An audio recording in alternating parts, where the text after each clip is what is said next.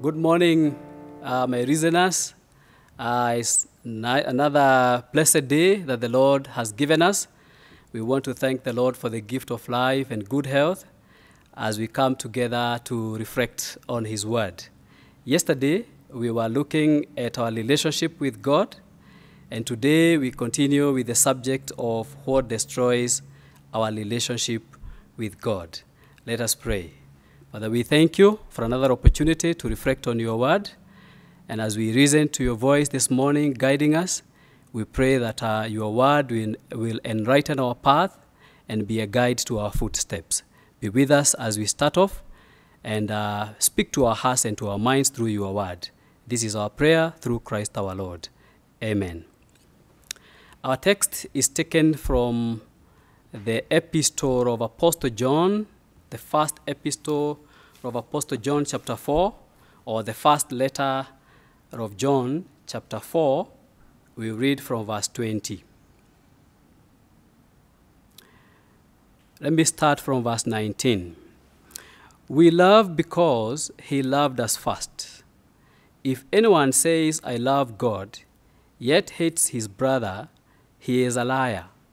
For anyone who does not love his brother whom he has seen cannot love God, whom he has not seen.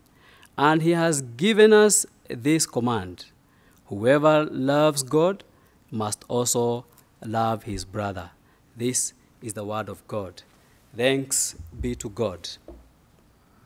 As I said earlier, today we'll be looking at what destroys our relationships with God, or our relationship with God. I want to highlight the possible causes or cause that hinder our relationship with God. It is interesting that God expects that we must have a good relationship with fellow human beings before we even reach out to Him.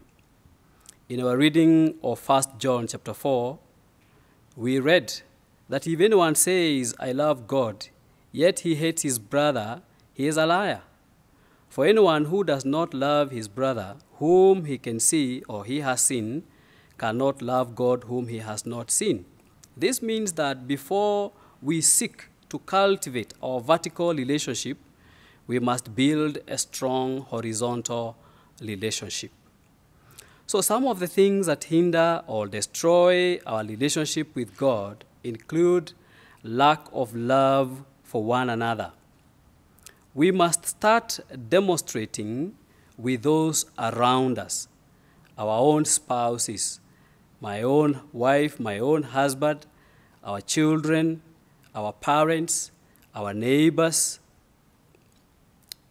And the list continues, that those who are near us, we should be able to demonstrate a good working relationship with them even before we seek to build a relationship with God. Number two, other than lack of fellowship, love for one another, it is lack of fellowship with fellow believers and with God through and through. Although no one was called to be a wrong rager, sometimes believers find themselves working alone. And this kind of believer lone ranger is never acceptable in the Christian fellowship. Believers are called to fellowship and into unity of the body of Christ. We are all different, but God's beauty is displayed in our unity of diversity. Just like the two bicycle pedals, when one is down, the other one is up, and they keep on alternating in order to steer the body ahead. Through fellowship, we demonstrate the love of God, the unity of believers, which serves as a testimony to the rest of the world of how God expects of us. The other thing that destroys our relationship with God and with one another is prayerlessness and weak or nil Bible study pattern. It is through prayer that we get to talk to God and also hear from Him. We develop a father-son relationship with God through prayers. Without constant communication with God, we lose direction and veer off from His purposes. So, reading the Word of God helps us to understand God and His divine purposes for us. A well-planned Bible study program, all structured, helps us to keep our Bible reading culture and discipline. Anyone who does not prayerfully start God's Word risks the danger of leading a life devoid of God's intended purpose. Therefore, if we desire a relationship with God, reading His Word regularly and daily communion with Him through prayers must be part of our routine. The fourth thing that I have looked at as a cause for a strained relationship is sin.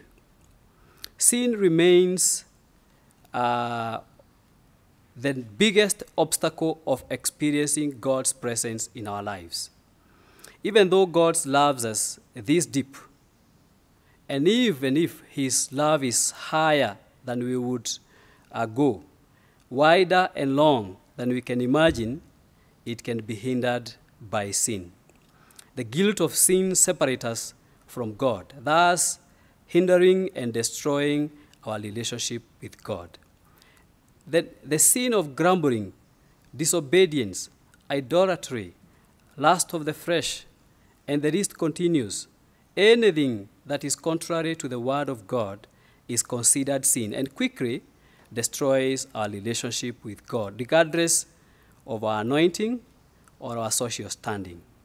And therefore, my brothers and my sisters, as we go about our daily activities, as we go about our activities of the day to day, let us be reminded to take this as another opportunity to build our relationship with God by demonstrating His love to fellow human beings, pray without ceasing, read His Word, keep a fellowship of believers, and hate sin as we obey the promptings of the Holy Spirit. And may we have a God-guided day. In the name of God the Father, and of the Son, and of the Holy Spirit. May the Lord bless you. Thank you.